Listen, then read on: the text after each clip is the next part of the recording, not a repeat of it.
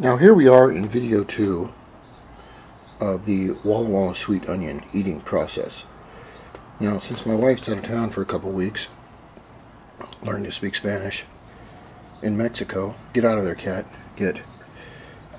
I'm kind of batching it, so I'm not going to set up a 5-star plate to do this. Anyway, we have the onion here, and this is a red one. I don't know if that's a red sweet onion or not, but if you come to Walla Walla between, I believe, I'm not positive, it's between something like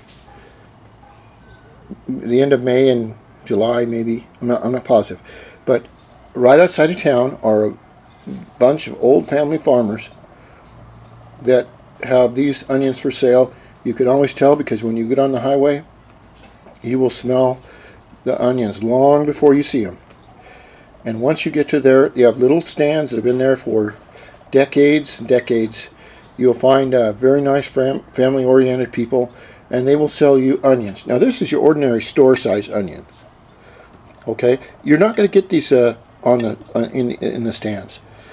What you're going to get is you're going to get an onion as big as that damn bowl right there.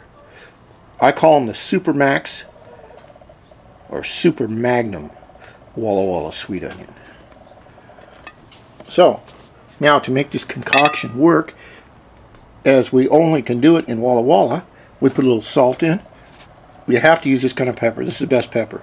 I don't know about salt, but this is the best pepper. Damn, it's got some ambience to it, and some effervescence. Then you just put that in there. And then what we do is we'll take a knife, and I will stop the tape and cut this in slices, and you just dip them in there with a fork. You let them sit in there 3 or 4 at a time, and you pull them out, and you just have the greatest onion fest of your life. These Walla Walla onions are known to be the best of the best of the best, and they came right out of my garden on this one.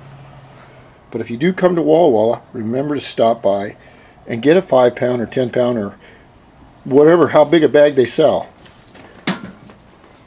because you will not believe the taste.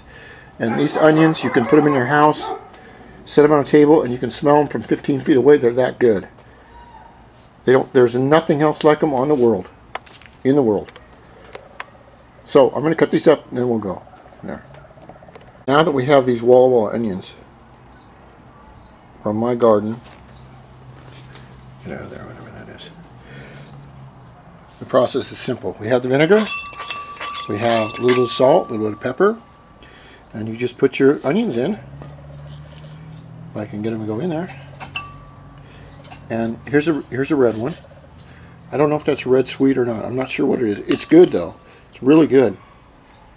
The Walla Walla sweet onions do not taste acidic. They are just sweet. If you want to have the best hamburger in the entire world, then take one of these, slices about 1/4 inch thick, let them sit in there for a little while.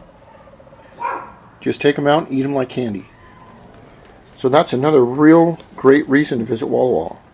And also these onions go well with the local wines for some reason.